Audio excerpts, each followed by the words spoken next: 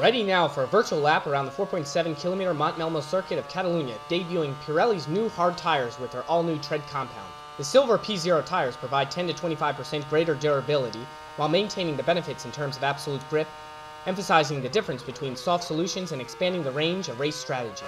Curve 3.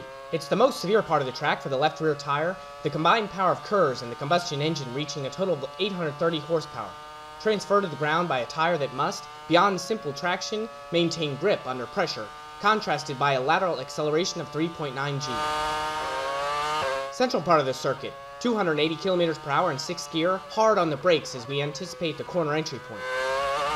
Campsa Turn, a short rise and dip to the right causing a vertical load on the tire of 800 kilograms. Exiting the turn over the curbing at 230 km per hour generates high vibrations that are absorbed by the tire carcass, filtering and reducing what is ultimately transferred to the F1 car for an improved stability.